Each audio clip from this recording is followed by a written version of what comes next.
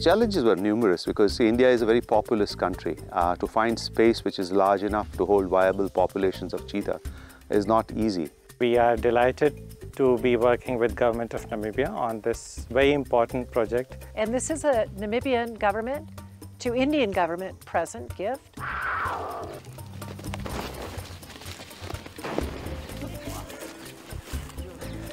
The major threat to the extinction of the cheetah has been addressed.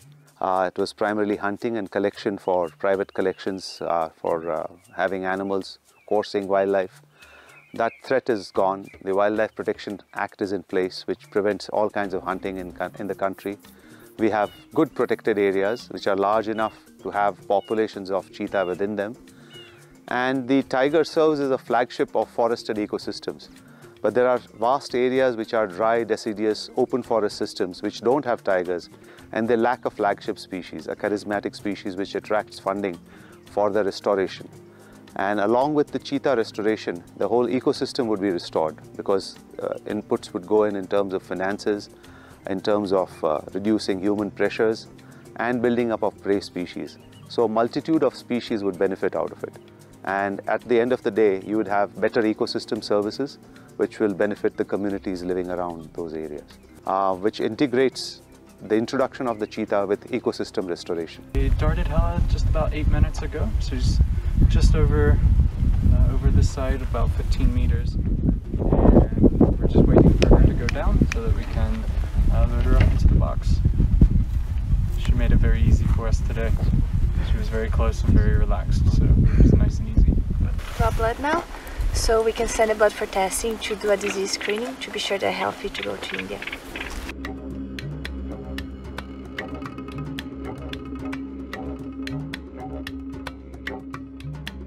Signed a very important agreement, a landmark agreement with Government of Namibia for overall conservation of wildlife and sustainable utilization of biodiversity. Now, Namibia is a wonderful partner because it's called the cheetah capital of the world, and Namibia also has its own very strong credential, very strong conservation systems and values in place, and we also learn to benefit from that by learning with Namibia on how to protect these wonderful precious creatures. We are currently working to ensure that all the procedures and all the requirements are in place before the cheetahs are actually sent to India. There will be eyes from around the world watching, and from that, every step of the way, we have to do the best that we possibly can. So the animals that we have helped identify are animals that we have been radio collaring for a period of time, and with that, we have to bring them into a quarantine situation. So we've had to bring the animals from the wild in and then hold them. And then with that, they have to go through an entire veterinary check, again, be quarantined for a period of time before they're transported to India.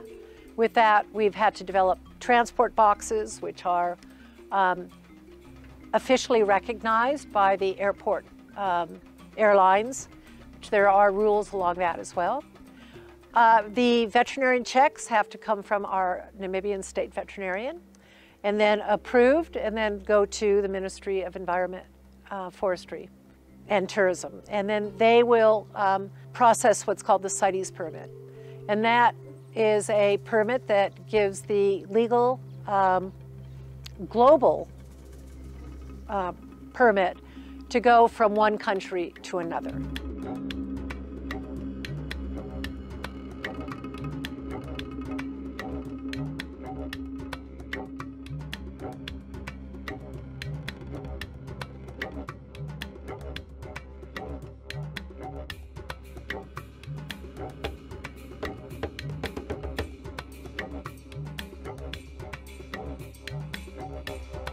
The first site where we're planning to take the cheetah is Kuno National Park, and Kuno was prepared for the last 20 years for the reintroduction of the Asiatic lion.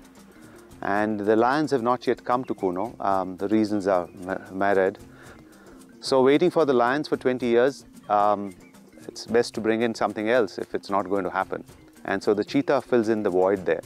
And we're bringing in the cheetah there right now. That does not negate the possibility of the future to bringing in lions at all.